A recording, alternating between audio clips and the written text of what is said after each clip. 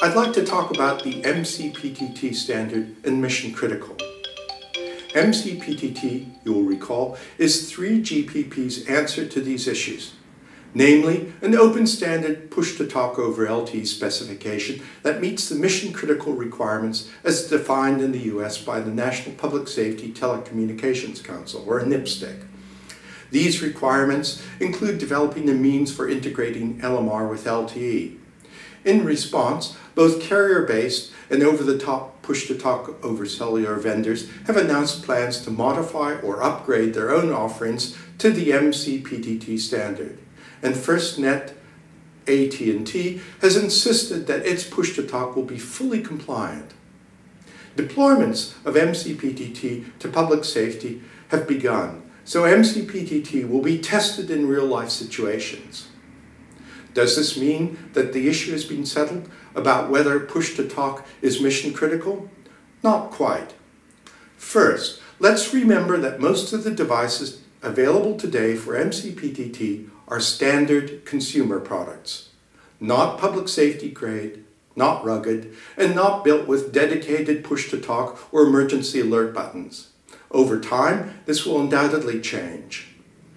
Second, unless MCPTT runs over LTE networks that support quality of service, call prioritization, and call preemption, the reliability and availability of communication will still not meet public safety expectations. FirstNet does have the right features, but many public safety networks do not. Third, there is the question of the interoperability between LTE networks and between LTE and legacy LMR. While FirstNet provides interoperable communications for all of its subscribers, the ability of FirstNet subscribers to MCPTT outside of FirstNet, either to other LTE networks or to legacy LMR systems, is a point of continuing discussion. Finally, direct mode for LTE is still a challenge. To meet this, 3GPP created a specification for LTE proximity service, or ProSE, that define how to achieve device-to-device communications for voice, MCPTT, data, or MC data, and video, MC video.